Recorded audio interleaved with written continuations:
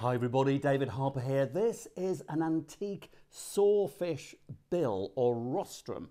Dates to around the early part of the 1900s, and you may well be quite surprised as to how much these things are worth. However, you may also be surprised that if you were to buy and sell, import, export one of these pieces of natural taxidermy somewhere in the world where they are seriously protected, then you could go to prison.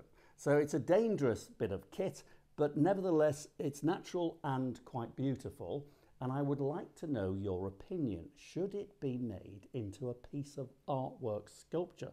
This is my plan. I'm going to make a stand for it and use it as a piece of artwork sculpture. So the sawfish is a protected animal today. And to sell a piece like this, you may well need a CITES certificate. So what I want you to do is, if you do own one or you're going to own one, then make sure that you check out online CITES and see, what the state is. They are internationally protected. You can't go and hunt these things, rightly so. These fish are magnificent creatures, and you can't buy and sell their body parts new either. But when it's antique, it is a bit different.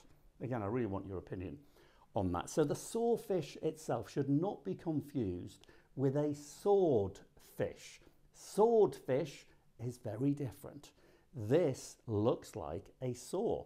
A swordfish bill or rostrum looks actually more like a javelin. It's a bit confusing because when you look at a sawfish, it has more of a shape of a sword. But there you go, it's all very confusing.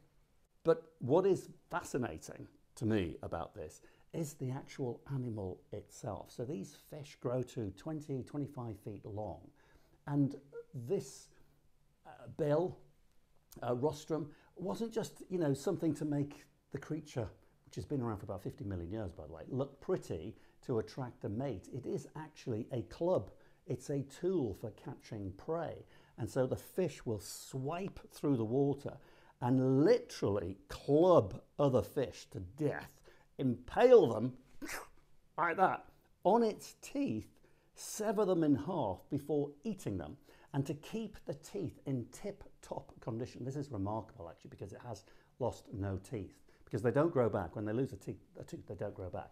But to keep them in tip-top condition, they'll bury the bill, the rostrum, under the sand and shake it around to sharpen the teeth. And at the same time, they may well just unearth a critter or two to club and scoff for their lunch.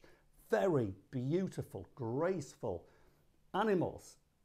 And they live at the bottom of the ocean. So, you don't see very many of them, only on documentaries. But what was another fascinating thing I discovered actually when researching this is this, that, when connected to an animal, the teeth and the bill itself, they're full of electronic receptors. So in the depths and the dark, as the fish is, scouring around the bottom of the ocean bed, its bill, its rostrum here, is acting like satellite navigation. It's picking up on sounds, on movement.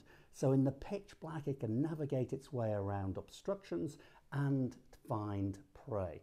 Absolutely fascinating. I want to know what your opinion is on these things. How do you feel about animal parts being used as pieces of art and sculpture? Well, let me give you my opinion, slightly contentious to some. I don't think they should be destroyed. A lot of people do think they should be destroyed. I don't.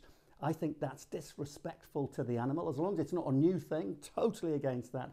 But if it was caught 100 years ago, which I know this was, then I think it should be not enjoyed, celebrated, venerated, appreciated, and yes, made into a piece of sculpture. And you know what? It actually stimulates conversations with people about protecting animals today.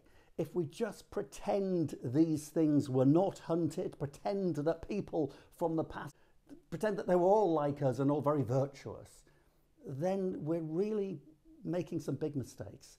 What do they say about history? They say that history is a different country. They did things differently there. This was from a different time, and it shouldn't be disposed of. That's my opinion. So I'm going to make a video about me making a stand for it and then using it as a piece of art, a piece of sculpture. So it's an old one. Value-wise, very surprising. In America or on places like First Dibs, you should have a look at that website, very interesting. They can be $1,000 for one, up to a couple of $1,000. Same in the UK, several hundreds, £1,000 mounted. I'm just going to catch the light before I say goodbye. Let me know what you think.